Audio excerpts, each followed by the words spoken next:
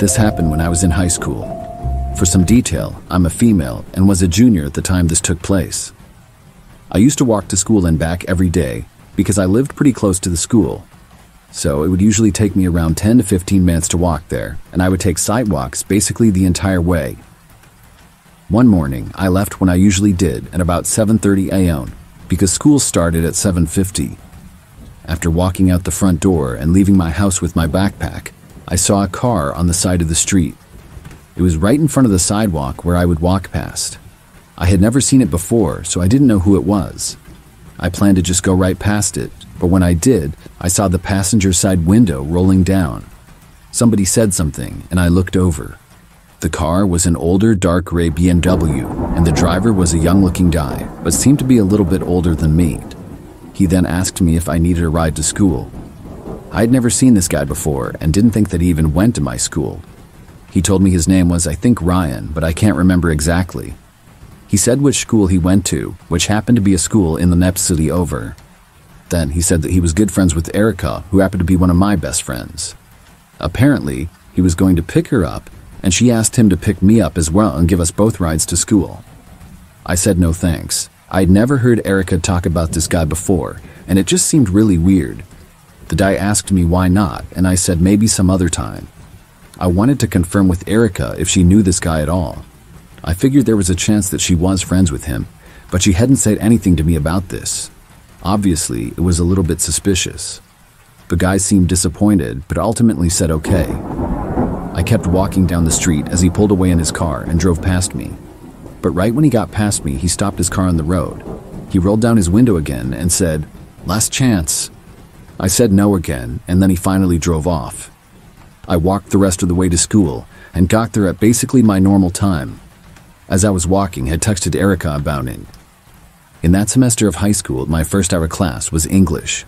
By the time I got to class, I had gotten a response from Erica. I usually didn't get to see her before school because our first hour classes were on the opposite ends of the school from each other. She said that she didn't even know who I was talking about. I had a feeling that's what she was going to say. This was a mystery to me of who this guy really was and why he tried to pick me up in his car.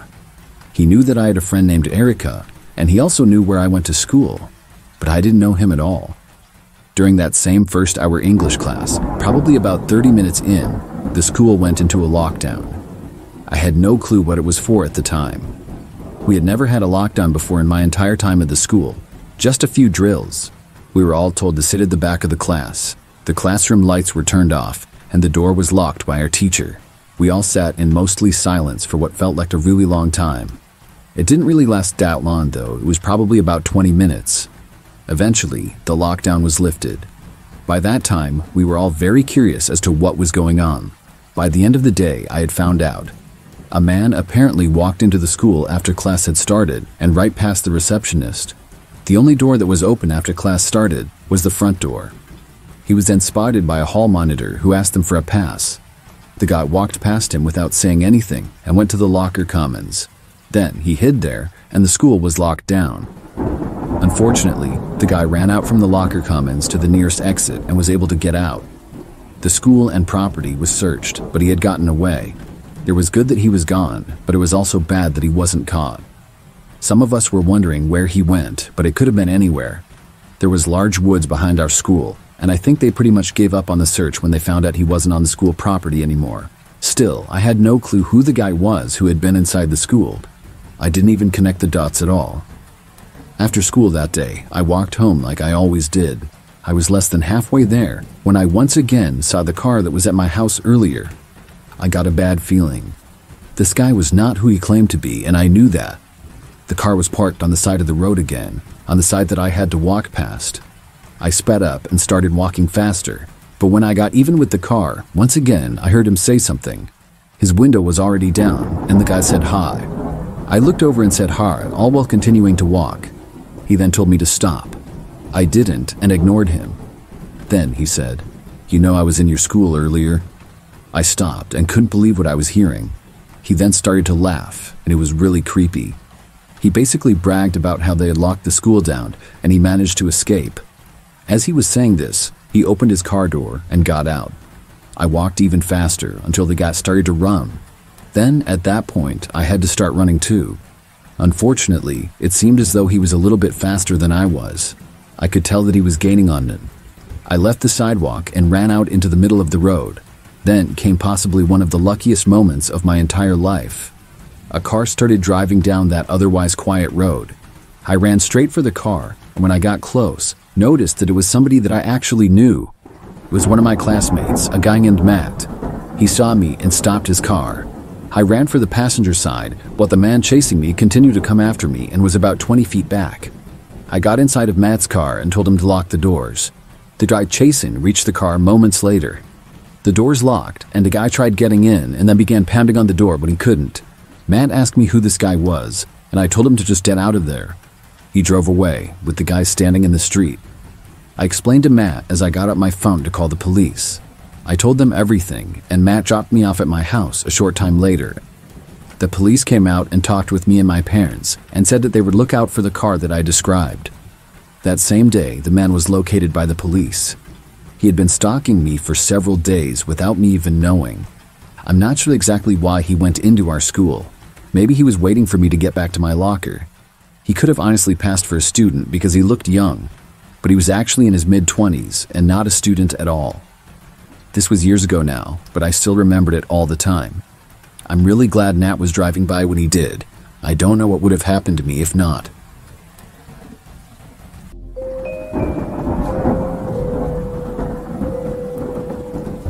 One day, I was in school for a seemingly average Thursday. I was a senior in high school and in my third-hour history class. This was one of my favorite classes because the teacher was really cool. For the story, I'll just call him Mr. Smith. Mr. Smith was very laid back and would give us a lot of time to do homework in class. We would rarely have any actual homework because we could get it all done before we left. He would teach for a bit in the beginning, and then the end of class would pretty much be like study hall. We could talk and get work done. He would even let us go on our phones or listen to music as we worked. So on this day, it was a normal class period. I often had my headphones in as I studied, and I did on this day. We were working on our assignment, and I got done early. I would joke around with Mr. Smith sometimes, as did other students.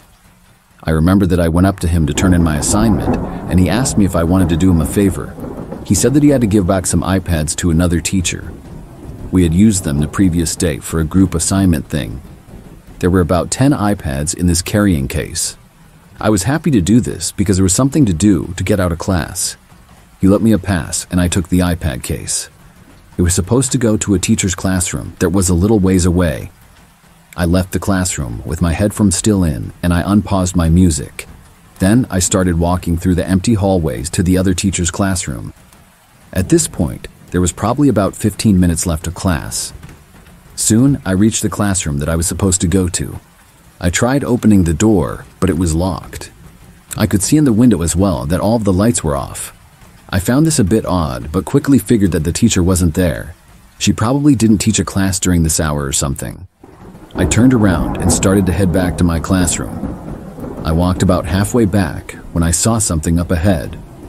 There was a spot where two hallways intersected a ways up.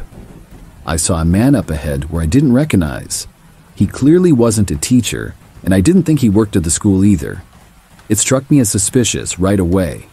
I only saw him for about a second or two because he passed by one hallway and into the other. He didn't look in my direction at all. The problem was that he was walking in the direction that my classroom was in. I kept walking up ahead, and when I got to where the man had walked past, I stopped and looked down the hallway first. When I did, I saw the guy again. He was a long ways down, near where my classroom was. It appeared as though he was looking for something. I didn't want to go down there, and I started walking in the opposite direction. I took out my headphones at that point. Everything was silent. I didn't really know where I was going anymore, and I was trying to figure out what exactly was going on. After walking around the empty hallways for like 5 minutes, I thought maybe the man was gone by then, and I started heading back for my class. When I got back to the hallway where I had last seen him, he was gone. I was just glad to see this, and I started walking down the hallway for my class. Just a few steps later, though, I heard footsteps coming from behind me and around the corner. They were going towards me, and there were some bathrooms right there, so I just went inside. I didn't know who the person was, but I really didn't want them to see me. By now, I figured that they weren't supposed to be in the school. After going inside of the bathroom, at first, I just waited inside. But when the footsteps got closer, I moved into one of the stalls. The guy passed by and did not go inside. I waited a little while longer before looking out of the bathroom. When I did, I saw that the person was a ways down the hallway, once again near where my class was. I left the bathroom and quickly tried to walk to the other hallway, away from this guy. I must have been loud or something when I did, because as I was walking, I heard movement behind me. I looked and saw the guy looking right at me. He turned and started walking in my direction. The guy was really far behind me, at least over 100 feet. I walked as quickly as possible out of that hallway and took another one. By this point, I just wanted to get out of the school or far away from the guy. I walked down that hallway for a while and then took a left to another one. I was going to the stairs to go down to the first floor. As I approached the stairs, though, I heard somebody coming up the stairs. I stopped and didn't know who this person could be. When they came into view, I saw that it was a police officer. He asked me what I was doing, and I asked him what was going on. He told me that the school was under a lockdown and they were searching for a suspicious man. I pointed him in the direction that I had last seen him. Then I went downstairs and saw several more officers. I showed them my student ID, and we found a nearby classroom, and I had to wait inside there until the lockdown was over. It lasted for probably about 15 more minutes, and then it ended. We were let out, and by then it was time for the next class period. I'm not sure who that guy was or what he was even doing. I also don't know how he got into our school either. I hadn't been able to hear that we were going in a lockdown though because my headphones were in and I couldn't hear anything. Looking back, if I would have known, I would have tried to go into any classroom. I don't know what would have happened to me if that guy caught up with me either, but I'm glad I didn't have to find out.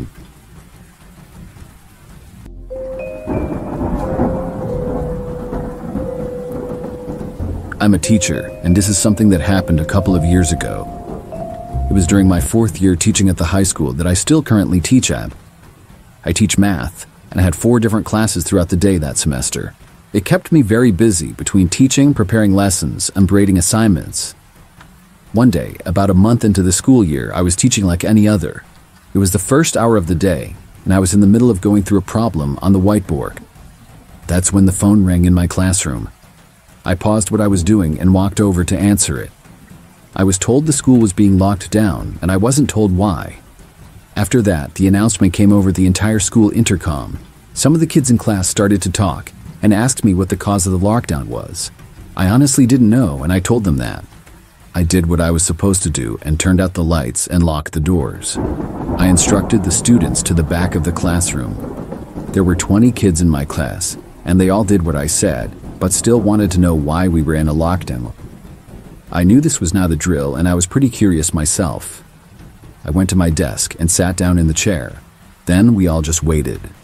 Minutes went by, which felt like forever. After about 10 minutes, my cell phone started vibrating. It was on top of my desk, and I picked it up to see who was calling me. It was a number that I didn't recognize. I was about to let it ring, but I thought it was possibly information about the lockdown. It may have been from another teacher whose number I didn't have yet. It could have been from another staff member as well. That's what was going through my mind in the moment. At the last minute, I accepted the call. I held the phone up to my ear and listened as I heard a man start to speak. I didn't really recognize his voice. He spoke professionally and told me that I was needed in the principal's office immediately. I asked why, and I was told that it would be discussed when I got there. I was very confused. I said I couldn't leave my class, and I was told that I needed to go anyways. Then he hung up. I saw my students looking at me, no doubt wondering what I was told on the phone. Then one of them spoke up and asked. I told them the truth and said somebody asked me to the principal's, and I really didn't know why. I was debating whether I should go or not. I got up from my desk and walked over to the door. Then I looked out the window and into the hallway. It was very empty. But then I saw someone. It was sort of far to the left, just barely in my sight. There was a man standing there wearing all black, including a ski mask. I quickly moved back after seeing him. One of the students asked me if I was going to go, and I said no, I wasn't. I told everyone to stay at the back of the class, and I joined them. I had no clue who the person in the hallway was, but the fact that they were wearing a ski mask could not be good. They were likely the reason for the lockdown. I didn't want my students to know that the person was so close, though. Things were very silent for a few minutes. We couldn't hear anything from out in the hallways. It felt like forever, and the more time that went by, the more worried I became. I got another phone call on my phone from the same number, but I ignored it. They called back again, and at that point, I turned off my phone entirely. We all waited in the classroom for almost an hour. Finally, I got another call on my phone in the classroom. I walked over and picked it up. I was told that the lockdown was over, and then there was an announcement over the intercom letting us know. Class was over, and I let the students out. When I found out more details from the lockdown, I couldn't believe it. The person in the ski mask was a former student of our high school. He was also a former student of mine, who I had failed. He came back to the school, and he was the one who called me on my cell phone as well. I'm not sure how he got my number, but he did. He was trying to get me out of my classroom. I'm not sure what he was planning to do then, possibly attack me. I don't want to think about that. Luckily, he was spotted by a faculty member, which sent the school into a lockdown. Eventually, the police came and were able to locate the suspect and catch him, although he was able to evade them for quite a while. I still can't believe it, even to this day. I can't imagine what would have happened had I left the classroom. It was too strange though, and I never really seriously considered it. I could tell that something was really suspicious. Still, I will never forget seeing him in the hallway. It was one of the scariest sights of my life.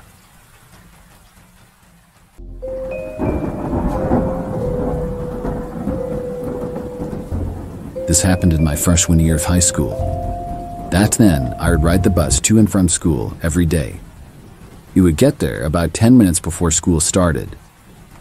After we got to school, I would usually go up to my locker and then get my book and head to my first class. I still remember this like it was yesterday, even though it was many years ago now. I got inside the school, walked up the stairs, and headed to my locker, which happened to be on the second floor. As I was getting my books and notebook for class, the school intercom went off. I was confused, and everyone around me looked confused as well. There was a message that followed, saying that the school was being locked down. We were told to report to our first-hour classrooms. One of the teachers from a nearby classroom came out and started telling everybody to get to their classes. The hallways quickly became empty, and I had to walk a ways to get to my first class. The longer I walked, the fewer kids were around me. I had to go back downstairs, and when I got to the stairs, nobody else was near me at all. As I started to go down the staircase, I got about halfway down and was about to turn the corner to go down the rest of them. I heard what sounded like multiple people running, coming from right down the staircase. My instincts kicked in and I turned around. It didn't sound good, and my first thought was that it was related to the lockdown. I decided to take another way to get to my class. I would walk back up the stairs, go down the hallway, and then go down another staircase and take that one. But when I started walking down the hallway, I heard whoever had been running going up the stairs, and they were running up the stairs as well.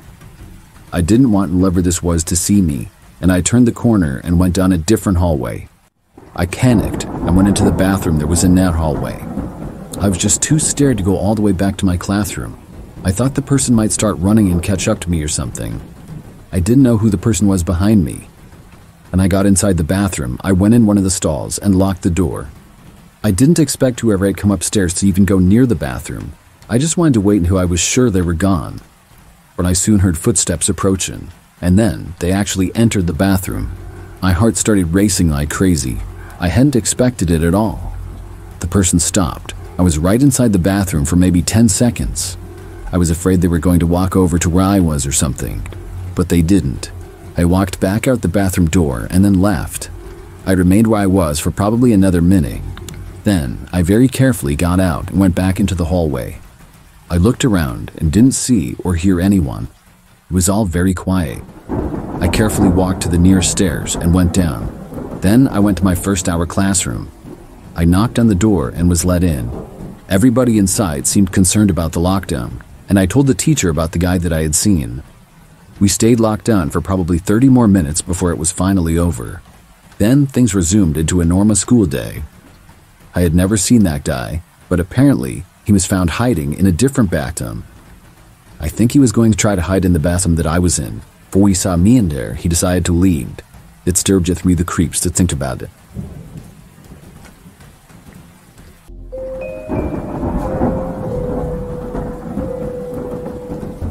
I was in high school, I played on the basketball team. I played several sports, but basketball was always my best one. During my senior year of high school, and sometime during the basketball season, is when the story took place. I remember that during that semester, I had an open hour where I did not have any class. This was common for seniors in my school. Sometimes you could go to school an hour later or leave early.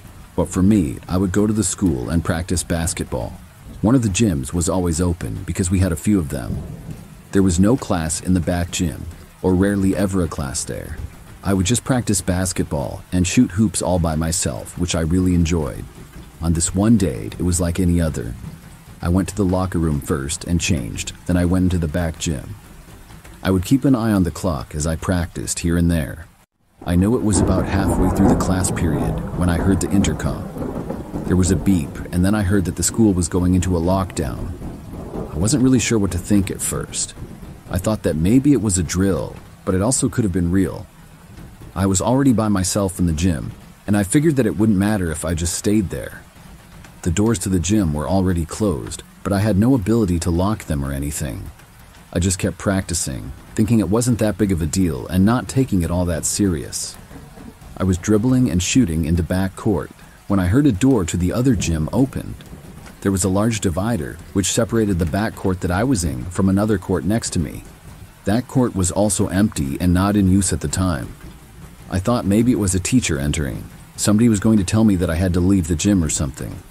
I picked up the basketball and held it, waiting for the person to reach me. They walked right up to the other side of the divider, but then stopped. There was probably just a couple of feet of space between the divider and the wall. You had to kind of move it to go around it to the other side.